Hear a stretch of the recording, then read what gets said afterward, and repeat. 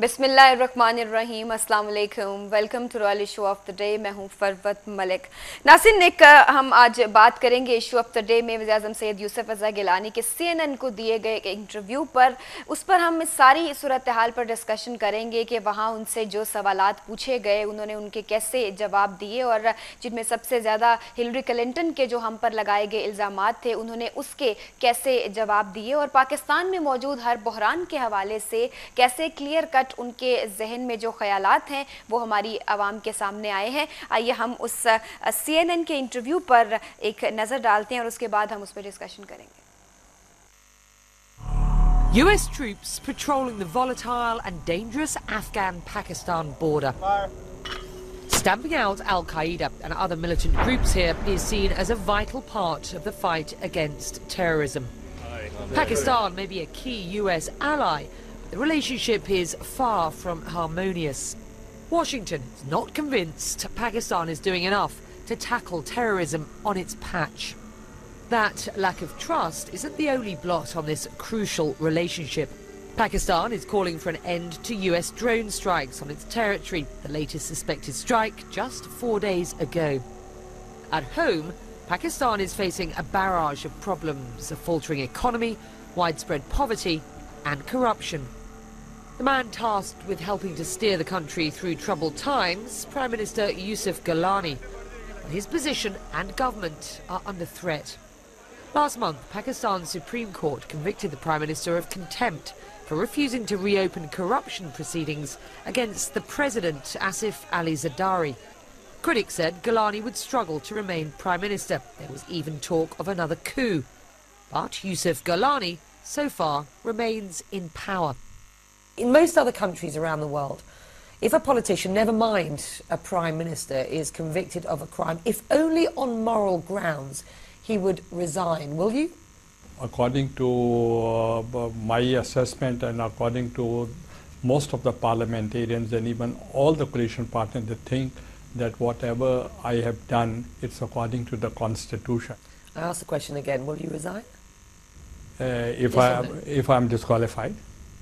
If I'm disqualified, notified by the speaker, yes, I have to. Who is running the country in your absence? In fact, according to the constitution in my country, I have a cabinet and everybody is working under the Prime Minister. I ask about who's running the country because it is important to the likes of, for example, Hillary Clinton, that they know that somebody is in charge. Clinton has said that Pakistan needs to do more to fight global terrorism. To quote her, she said, "We look to the government to do more. We need to make sure its territory is not being used as a launching pad for terrorist attacks anywhere." Your response? We had excellent cooperation in the intelligence and with the ISI and the CIA, and all high-value targets in the world of Al-Qaeda, they have been achieved through the cooperation of CIA she and says ISI. The Al-Qaeda chief is in Pakistan, is he? I'm coming to this point. And when we have achieved all high-value targets jointly, if there is any credible or actionable information, please share with us. Why haven't you arrested Hafiz Saeed, thought to be the mastermind behind the attacks in Mumbai in 2008? We are waiting for some concrete sort of information and evidence. The states seem to believe that there is enough evidence to suggest that the Al-Qaeda leader is in Pakistan. Look me in the eye and tell me what more you need. If there is any credible, actionable information, please share with us, because we are already working with you. My ISI is working with CIA. What else do you want? Quite frankly, the CIA don't trust the ISI anymore. That's a trust deficit from both sides. That's not a case of United States alone. This is also from Pakistan as well. There was a trust deficit on both sides, the CIA and the ISI. No, that's a trust deficit between both the countries, between both the governments. That is the reason we are want to work for a new terms of engagement and cooperation with the United States. Given Pakistani perceived lack of will, and this is coming from the States, to fight terrorists on home soil, is it no surprise that the US continues to launch drone attacks inside your country? We always take drones as counterproductive and it's not lawful.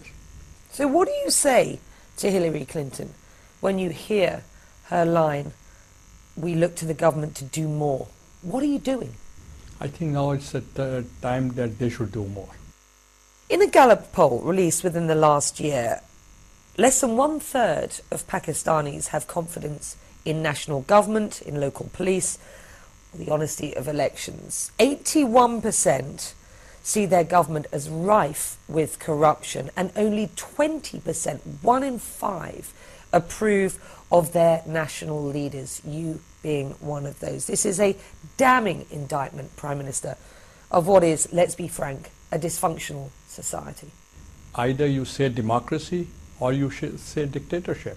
And if you want to go for a democracy, then you have to respect the will of the people. A third of Pakistanis want to leave the country. That's what the latest Gallup poll says. And why don't they leave then? Who is stopping that?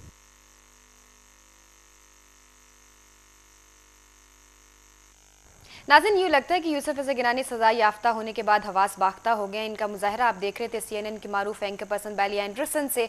वो एक interview में बता रहे थे, मौसूफ़ा पूछ रही थी उनसे कि पाकिस्तान में हद से बढ़ती हुई करप्शन, बदअमनी के बायस 20% लोग पाकिस्तान छोड़कर बैरून मुल्क जाना चाहते हैं। तो जवाब में गिलानी साहब ने फरमाया कि जाते क्यों नहीं, उन्हें किसने रोका है।